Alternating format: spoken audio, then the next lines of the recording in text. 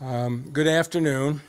Chief White and I wanted to start this week by addressing the violence that this community experienced over the weekend, and particularly the shootings that occurred downtown. And I want to start by thanking the Detroit Police Department for their outstanding professionalism, the job they did this weekend. We had 5 shootings in Greektown, 1 on the Riverwalk. All 6 shootings, the shooters were promptly arrested by DPD and are now in custody.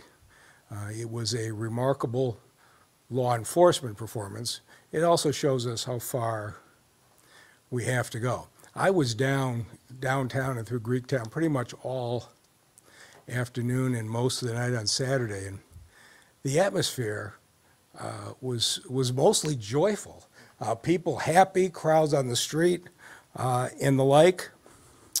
But when each of the shootings occurred, the response from the police, in just about every case, the police officers heard the shots, responded quickly. A remarkable thing happened. Citizens who were angry pitched in and helped the police, pointing out shooters and pointing out which way they went.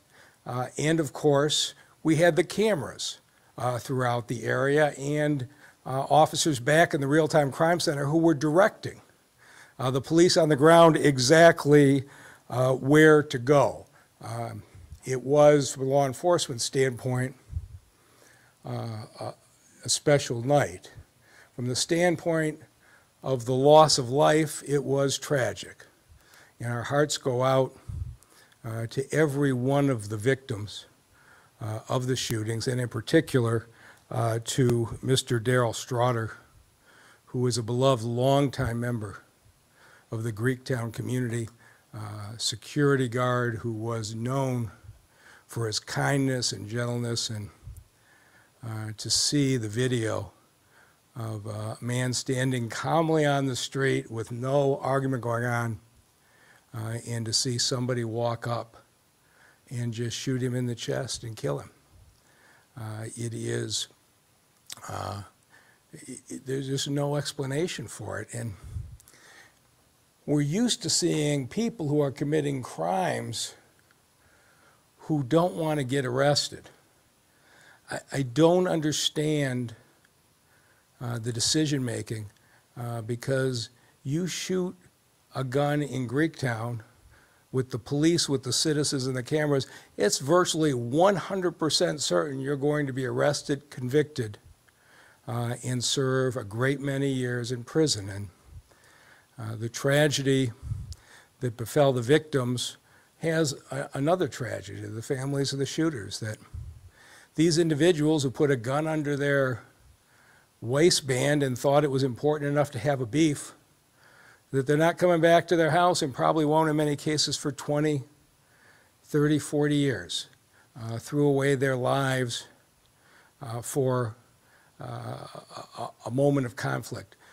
But law enforcement did what it did, and now we're going to talk about the way that we're going to step this up so that it doesn't happen again. In the first place, DPD was staffed for our spring staffing, which is pretty heavy. Chief White is going to tell you that we are immediately going to our midsummer staffing. We got a weekend of warm weather, but we're not taking any chances. We had a very successful summer last summer. DPD is immediately going to its full midsummer staffing throughout this area. But as I say, you had individuals shooting people with officers right there. And we also are going to need help from the parents of this community. And we are asking for that help. And it has been for as long as I can remember, the curfew in this city is 15 and under have to be in by 10 o'clock or be with an adult.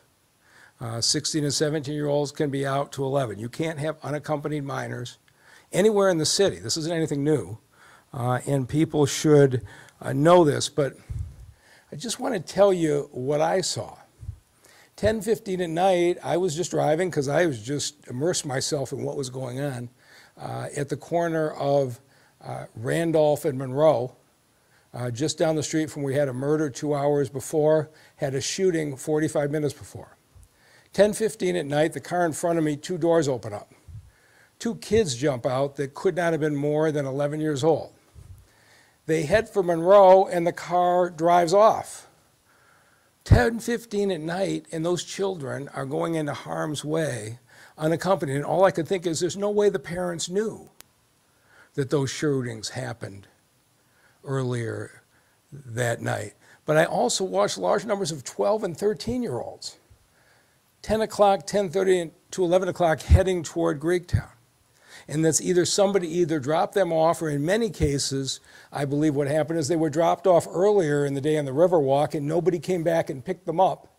And so they worked their way to the Greektown area. Again, our children being put in harm's way. And let's be clear what we're saying. The 5 shootings in Greektown, not one of them was by a juvenile. The man who shot Mr. Strada was 33 years old.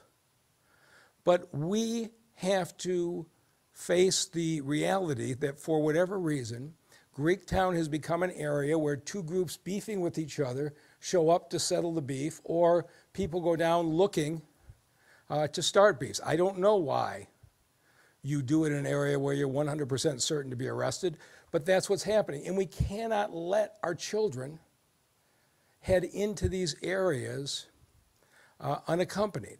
And for me, this was the emotional roller coaster.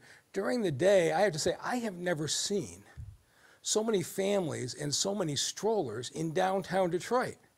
We had young families and strollers up and down the blocks. You can tell they're proud of their city. And of course, on the Riverwalk, where we had another shooting, lots of children, lots of strollers. This is the community that we are trying to protect. Downtown is going to be for everyone. Everyone is going to be welcome, but everyone is also going to be safe, and the same is going to be true on the Riverwalk. And so we are asking for the help of the parents to make sure that the curfew is honored this weekend. The chief is going to have some elaborate steps to use the 4th Precinct to take curfew violators.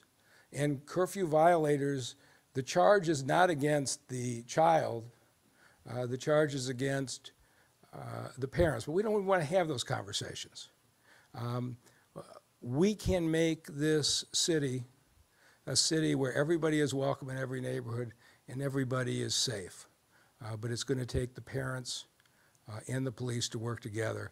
And we're about to do a great deal more on the law enforcement side. If the parents will join us, we can have a much better summer than we had. And with that, I will turn it over again to Chief White and say, please tell the men and women of the department on behalf of the people of the city, thank you for a job well done this weekend.